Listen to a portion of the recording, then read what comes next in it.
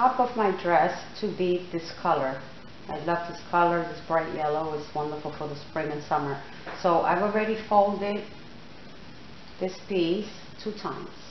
I folded it in half from here to here, and then again. Then I will take my t-shirt pattern and fold it in half this way.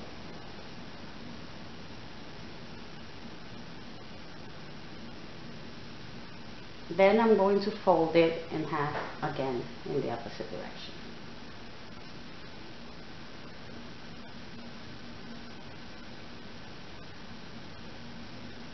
I'm going to tuck this in only because this is where the sleeves will go, so I'm going to tuck this in. Lay it flat on your fabric.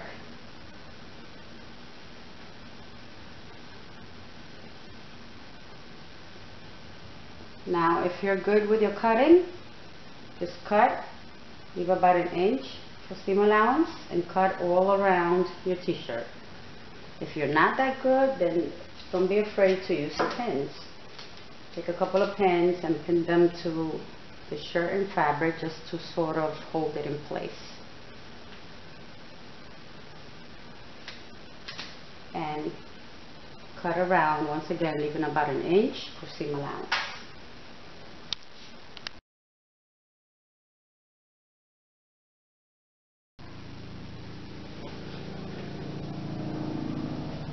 Okay, now what you want to do is, here's your 2 cut pieces. What you want to do is you're going to make like a long triangle from where the arm ends to the bottom. And the reason I'm doing this is because I want the top part to fit almost like a bra. I just wanted to give it a little form. So I'm going to cut here. And I'm also going to cut here, this way. You could fold it, and then that way it's just 1 cut and both sides will be the same. Once you do that, what I need you to do is just pin all around your outfit. Don't be afraid to pin, only because it'll keep your fabric in place when you're at the machine. So pin all the way, because now we're going to sew this piece. You're going to sew from here to here, from here to here, from here to here, and also on this end. So go ahead and do that, and I will be right back. Okay, so like I said before, today I'm working with a really stretchy fabric. And you want to make sure that you have the proper stitch. So I've turned my machine on, and over here where the screen is, I'm going to go to this button, and I'm going to be using number 3, which I love for stretchy fabric because it's this stitch right here. It's a strong stitch, and it'll let your fabric stretch even after you have finished sewing. So this is the stitch that we'll be using for this project. Like I said before, this is the Brother CS6000i, which is my favorite machine, and we are working with stretchy fabric. And this is what the top part of your dress looks like so far.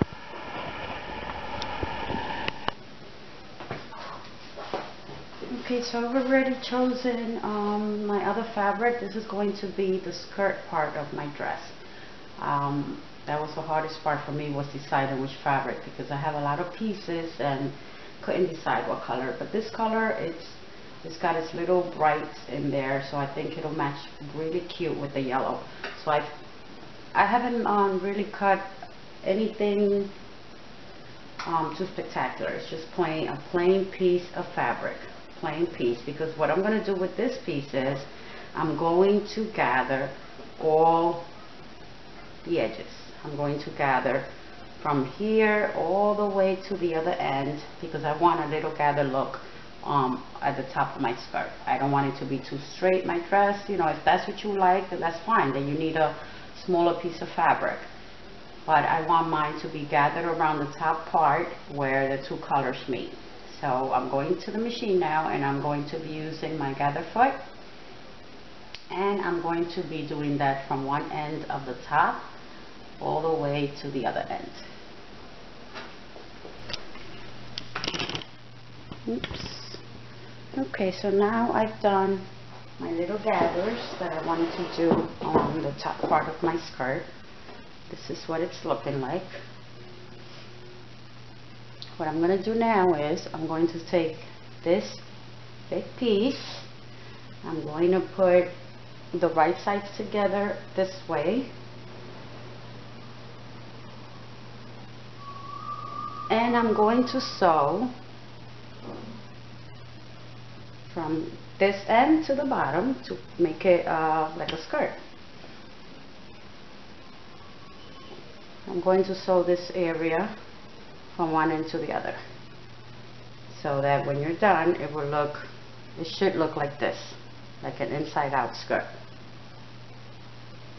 Okay, so now you have your two pieces. You have your skirt with the little gather on the top, and you have your little top, the yellow piece. Now what we're going to work on is getting these two pieces together. So as you notice, I have both of them with the wrong side out. And what you're going to do is, on this top piece, I gave myself extra room to try and make it look a little bit more professional. So I'm going to fold right here about an inch.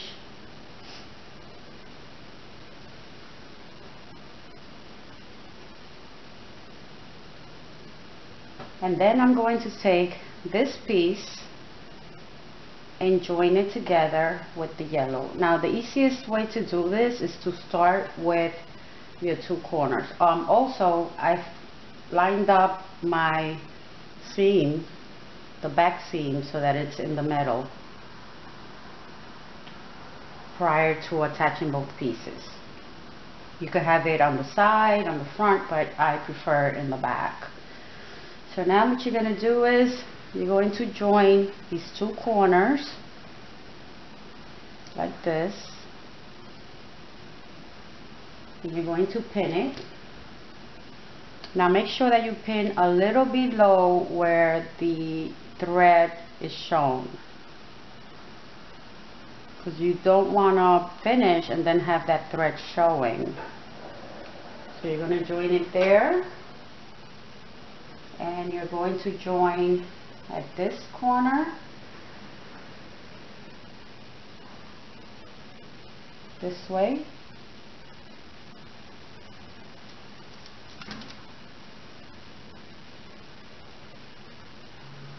and you could join, you could do the same to all around. The more pins you put in, the safer it is that your fabric will stay in place. If you don't want your fabric moving all over the place when you're sewing it, it's just easier to keep it all together. So put as many pins as you like all around. Once you do that, you're going to go to the machine and you're going to use your stretch stitch number 3 on the Brother 6000 CSI machine, and you're going to sew all around so that it should look this way when you're sewing. You're going to sew all around,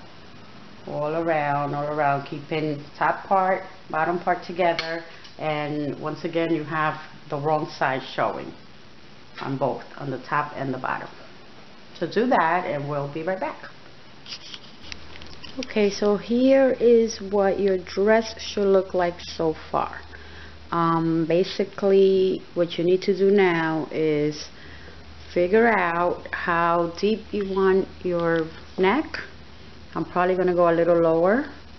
If you don't have a dress form, please invest in one, because it just makes your project so much more easier to do than to have to keep trying things on yourself. This is a Dritz. I paid $97 for it, I believe it was. I purchased it from Amazon and I love it. Okay, so over here, like I said, I'm gonna go maybe a little lower just to be a little sexier, give it a little cleavage. And then in the back I'm gonna go low also because I like to show back. I just think it makes your outfit look so much cuter. The next thing you're gonna do is you're going to fold this area 2 times. If you have a serger, wonderful thing. I don't have one yet, but I will definitely try and invest in one of those. You're going to fold this area twice, and you're going to sew around the neck area. You're also going to sew around your arm area. You could go either way. You could leave it very short sleeve, you could add a sleeve, whatever makes you more comfortable.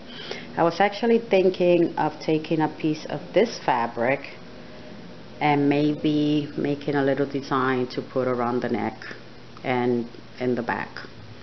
So at this point it's really up to you how you want to decorate it. It's up to you if you want it to be extra long maxi or if you want to cut it, and at this point you measure how tall you are and cut, leaving about 1 inch of seam allowance so that when you hem your outfit it looks professional. And that's about it. Please, if you like the channel, please subscribe, hit that like button, and thank you for watching and keep coming back.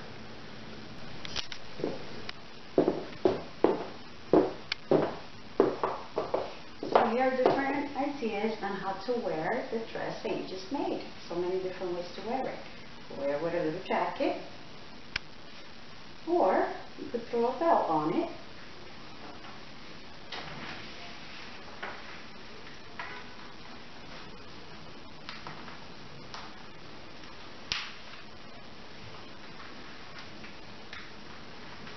And you're ready to go. So please like my channel, subscribe, and thanks for watching. Have a great day.